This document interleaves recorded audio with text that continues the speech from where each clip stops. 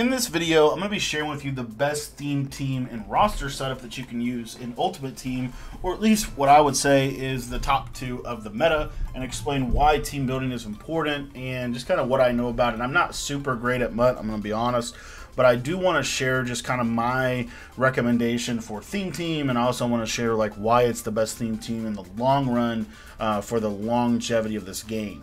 Now, if you're new to the channel, make sure you hit the subscribe button down below. It's free to subscribe. Also, if you want to learn any of my offenses or defenses that I run, we've got 10 offensive and defensive ebooks over at our Patreon available. Patreon members get access to all of those ebooks.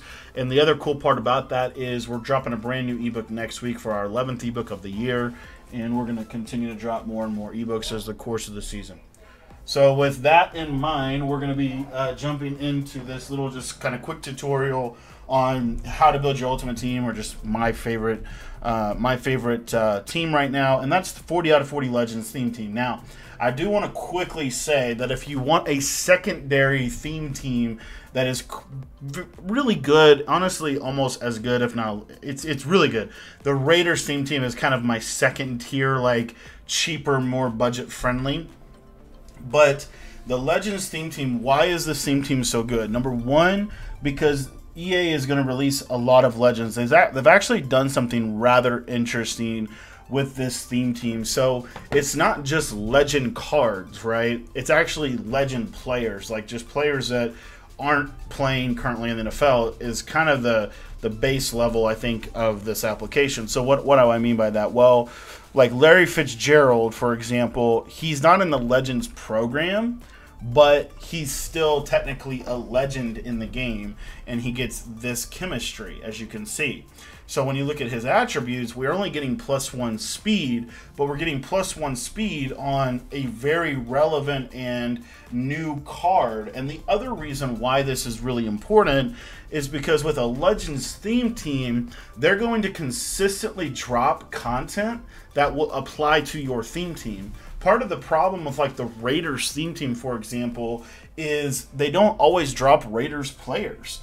But literally every single week, we're going to at least, at the bare minimum, get 3 cards. I'm pretty sure, maybe even more than that. I want to say 4. I think at the minimum is 4 cards every single week for this theme team going forward. So you're going to get the legend players, but you're also going to get like the team of the week players and stuff like that. So, you know, Herman Moore, obviously, you don't need, but the thing is, like, yes, this team is expensive. There's ways to do this where it's not as expensive. You know, for example, let me just show you on my wide receivers. So, like, some of your second tier players, like Jerome Bettis here. So, like, I'm actually going to probably power him up, but I just wanted to show something about these power-ups.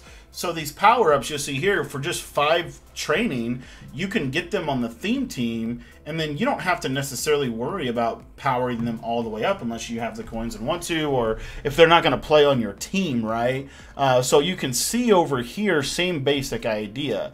So you can actually make, like with Ray Nitchie, he's not actually all the way powered up because I don't use him, right? But if I was going to use him, obviously I'd want to go ahead and do that. The other thing that's really powerful about this theme team specifically is the Legends program is kind of a power-up based program.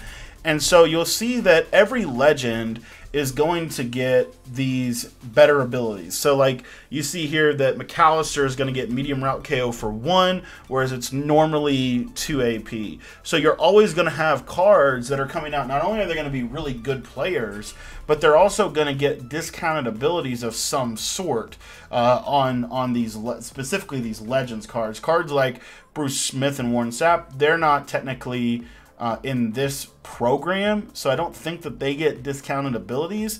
But, you know, for example, like Champ Bailey, I'm pretty sure he gets a discounted ability.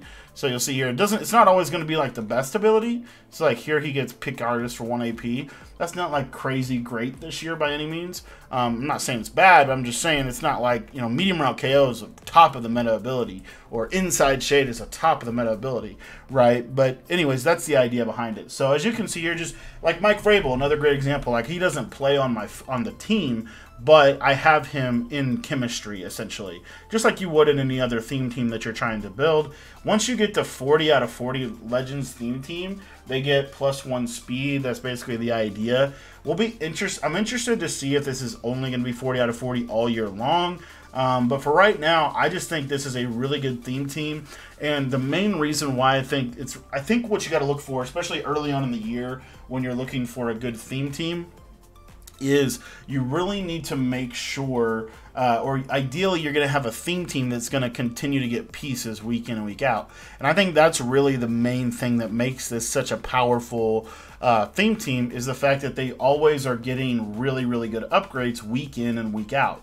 Right, so no matter what, you're, like I said, guaranteed like 4 cards that are going to be, you know, pretty effective. Okay, so anyways, 40 out of 40 Legends, I think that's the way to go right now. You know, something simple. And the other thing about the 40 out of 40 Legends is there's also a ton of roster spots. Like, as you see here, like most theme teams, there's not a lot of like flexibility. With this theme team, there's a ton of flexibility, right?